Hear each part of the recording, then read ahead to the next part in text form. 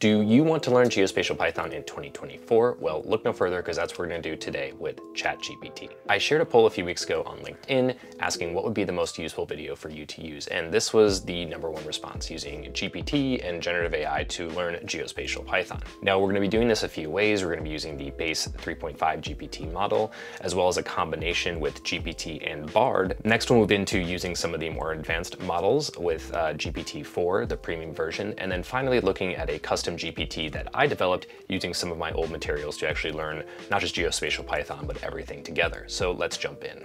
So I've seen a number of these tutorials, and the first thing you generally want to do when learning geospatial Python is first get yourself an outline. So let's go ahead and do that. So let's go ahead and ask ChatGPT, how can I learn geospatial Python? Please provide me a learning template and plan.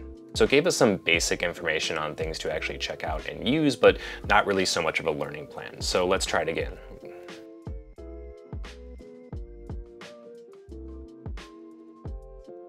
So I gave it another prompt here to actually tell me how to do this step by step and exactly what things to do and when. And this looks a little bit better. It kind of gives you some of the things you need to do, some of the libraries and stuff like that, but I'm still not totally satisfied with this. And there's one big glaring error here. What if you don't know what any of these things are or haven't done Python at all? I give this outline like a solid B. It's not great, but it's not enough detail for us to actually learn anything as well. But there's one glaring error. What if you know nothing about Python or programming at all? So let's rewind this a little bit and start to actually provide this chat with a little more context information. So I'm going to start a new chat and actually start over. The key here is using correct prompts, and now the #1 thing that you need to do to actually use this tool effectively is use really detailed prompting and really tell it what you want to know. So I really wouldn't start out with a generic question like we did before. I'd throw all of that away and start over. So let's just begin from the very beginning. So what I'm doing here is I'm giving ChatGPT a few different things. First, I'm telling it who it is or the voice that they should be using, who the audience is and the skills that they need to learn and what skills they already do know or don't know in this case, and then exactly what they want to learn. Here's some of the things that I want to be able to do and structure with that. Finally, I put in a few things that I want them to be able to do, which is different projects or different components like that.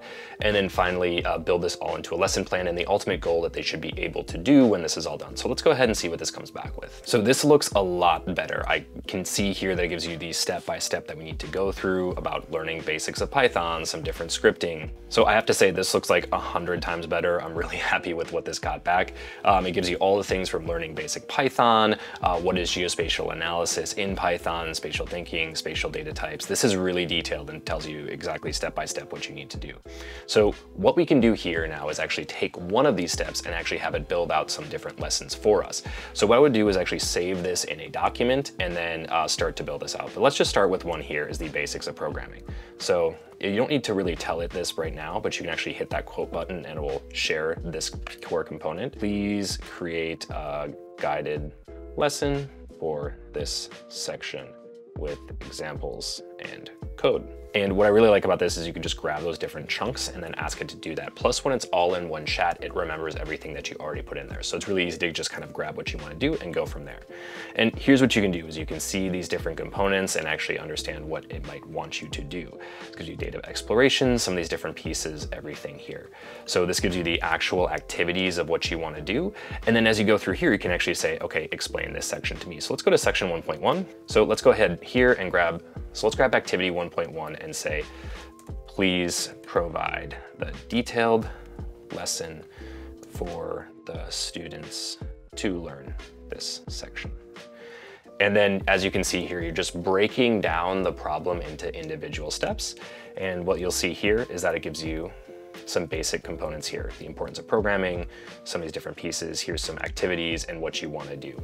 So this is your best way to get started with the GPT 3.5 model. It's pretty basic, but it gives you enough of what you need to know, but it's a good place to start and go through there. Now, if this is still a little bit difficult, the thing I always like to do is explain it to me like I'm a 5-year-old. So let's just do that. And this will just break it down into really simple terms, right? You're telling it what to do, what's important. I think it helps just to get a little bit of context. Sometimes the responses are pretty funny, but it's always good if you just don't understand something, go from there and check it out that way. So in the next section, I mentioned that you can actually use ChatGPT with Bard. And of course, ChatGPT doesn't have access to the internet. And Bard's actually done a lot of great work to really expand its use. It has some new Gemini models that are really getting close to what ChatGPT 3.5 can do.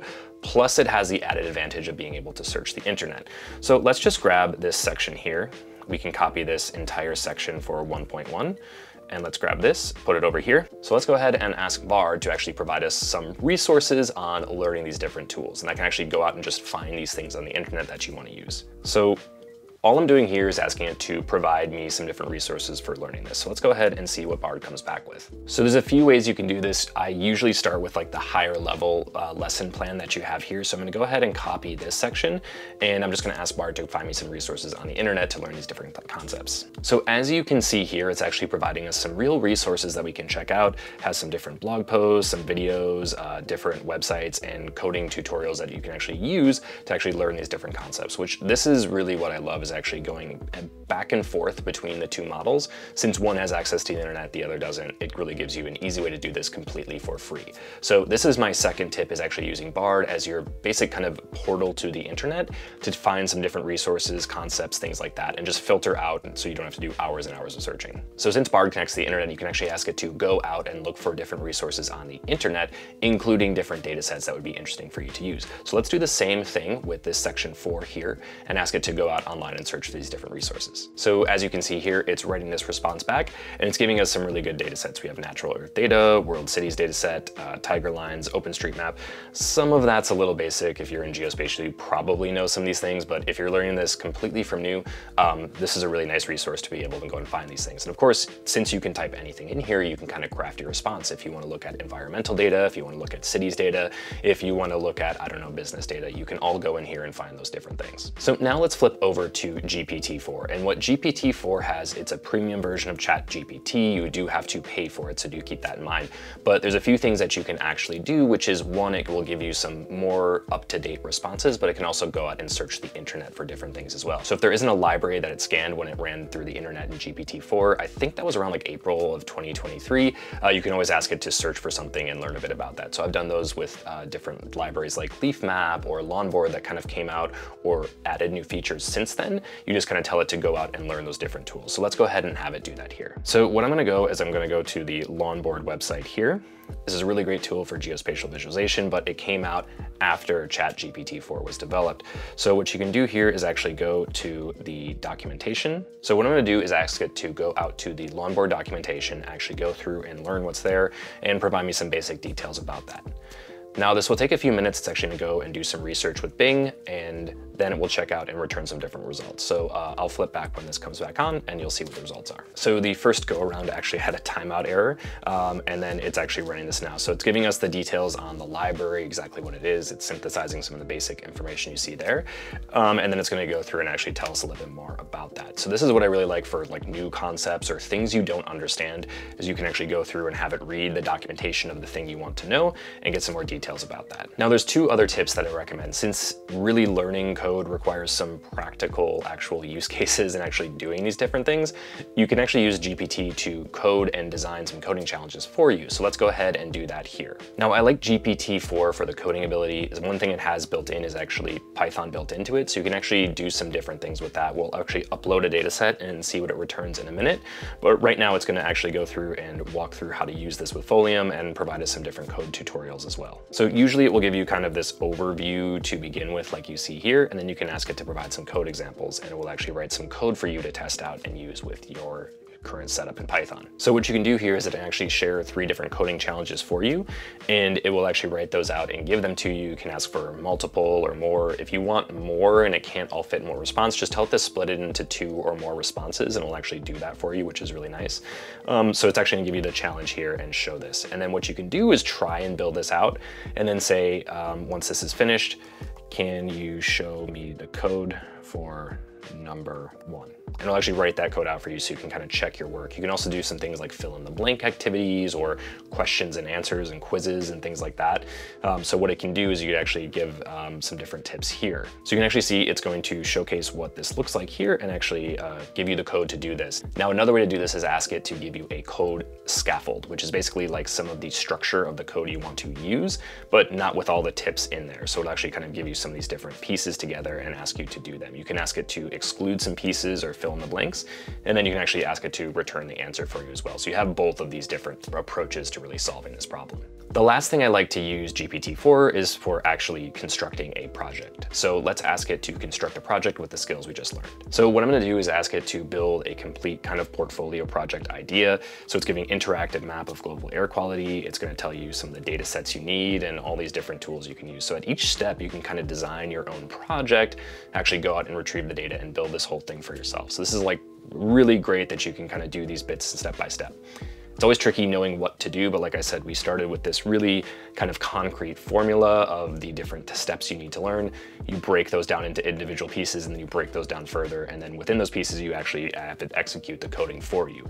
Now, what's great is, like I said, you can actually go in and use it as like a tutor to ask these different questions, ask it to explain it to you differently and really go from there. So it's a really amazing way to do all these things together. Okay, so the last one we're gonna talk about today is actually using a custom GPT that I built. And this is something you can do with the premium version of ChatGPT, is you can actually kind of program your own GPTs, as it were. So I've seen a few of these for different things like writing or productivity or even workouts and stuff like that. But this one is actually taking prompts that you provided. So it's kind of like you're coding it with your own words, as you can see here. The other thing that's really great is you can actually put in some information or documents on your own. For example, I pulled the text off of all my blogs, my website. I'm uploading some different stuff from some of these scripts that actually say, here's how I would recommend doing things, or here's how I would do that. So I'm still working on programming this. If you have the premium version of ChatGPT, you can check this out. But there's a few different things you can do. There's some pre-built in prompts that you can do here. So let's say, how do you want to learn Spatial SQL in this case? It'll actually give you some roadmaps and guides on how to do this, basically using some things that I put out there. So it kind of is programmed with some knowledge. I'm working on bringing in other pieces, like I said, but it gives you a few different ways to actually do this. So it's a little way more focused on what you actually want to do. So this will kind of give you this approach, and then you can kind of do some different pieces with that. So if we go back and create a new path here, this is how you get started with geospatial Python. This will actually tell you how to do that and some recommended approaches. So some things that I like to do is setting up my environment with Docker. I always want to make sure I'm using that, putting all those pieces together, do different things like actually giving you the code to run that. So it's very prompted to do very specific things. So that's kind of why I like this. And as it goes along, I want to build in more tutorials, but I've given it that recommended approach and kind of will continue to tune this and give it that approach. But the great thing is I can give it my knowledge plus all the other knowledge that ChatGPT already has. So go check this out if you haven't. I really enjoy it, building it, and I'm going to continue to build it over time because I think it's just one of those cool tools that allows you to do a lot more different things like this. So then really great thing is I've kind of allowed it to do more advanced questioning. So let's just ask it a question about network analysis. Now, as you can see here, I'm asking it how to do network analysis in Python. So I still recommend using very scripted prompting, telling it very much exactly what you want it to do.